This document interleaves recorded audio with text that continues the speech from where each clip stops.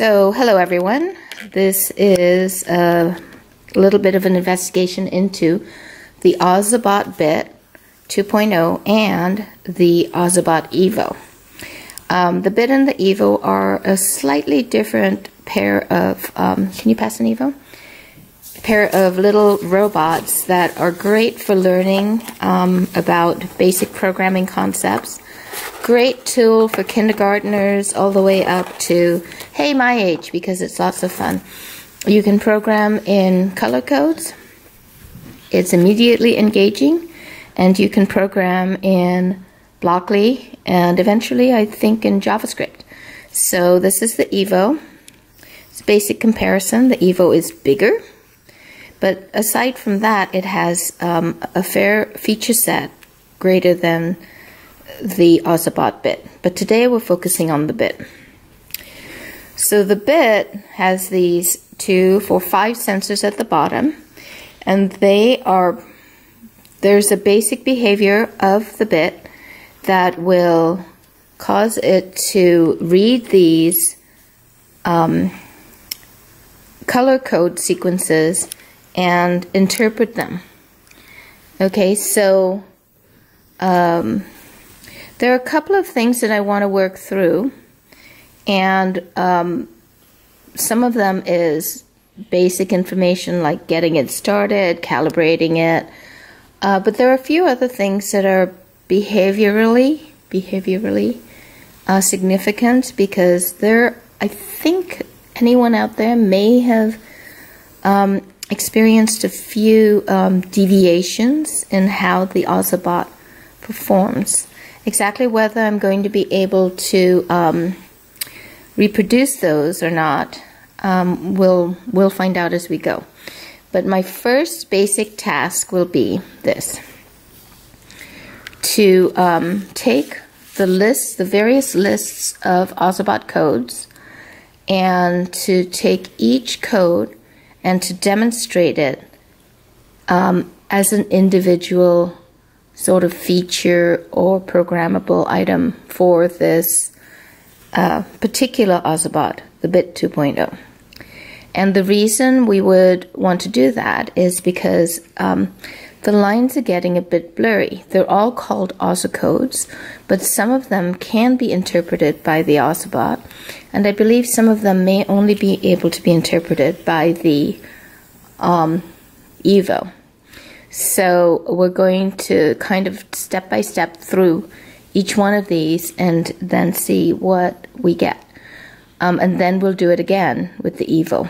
We'll also demonstrate a few of these templates that game templates that we got from the website. Okay, so here we go. We're going to work from these instruction sets. I'm going to make a little table as I go, and then I'm going to make it available on my website. So the first one that we want to demonstrate is just the basic behavior, how to make it go forward. So how do we... Okay, the first thing you have to do, or to know how to do, is to calibrate your Ozobot.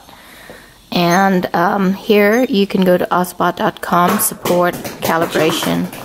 Okay, there's the paper calibration if you're using markers and the pre-designed pages, and then there is digital calibration, and they're very different.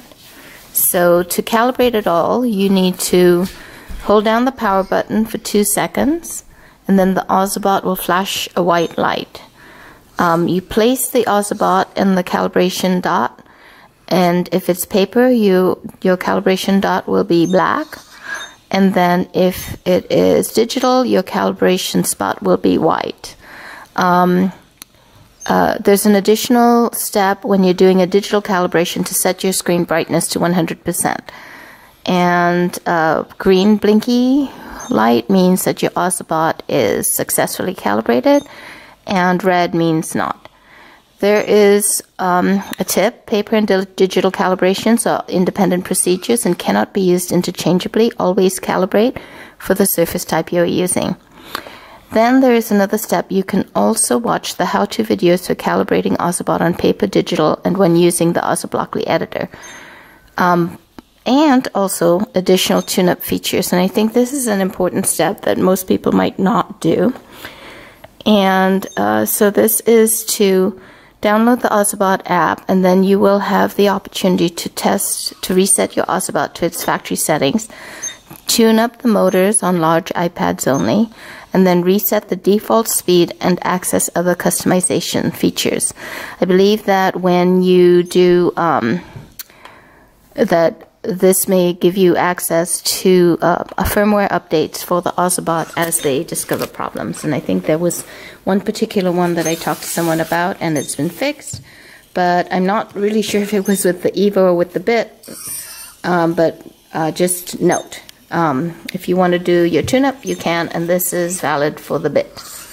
Okay, so now I'll show you the basic behavior of the Ozobot. First engagement is to get a marker and draw a line. Now here we've got a couple of lines, and they're different thicknesses. So basically we're using the bit, so we will turn on the bit.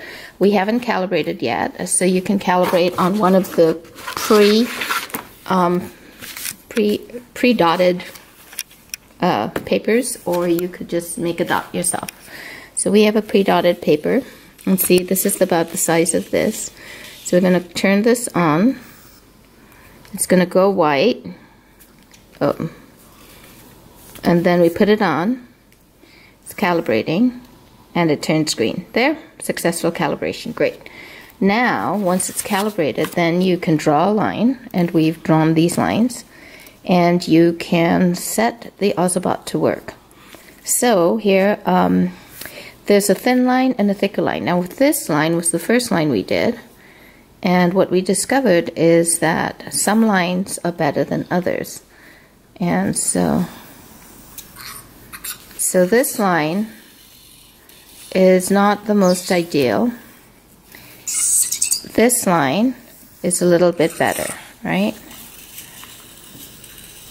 You notice it got to the end here and it didn't know what to do. Here it got a little stuck because the line got a little thinner.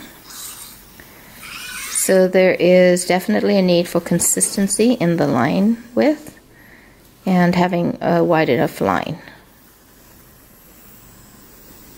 So I guess one of the challenges we could create for ourselves is to say, how can we get the Ozobot to consistently navigate through the entire line with my name on it, okay? So that's showing you what issues the Ozobot can come up with initially. Can you pass me a couple of markers?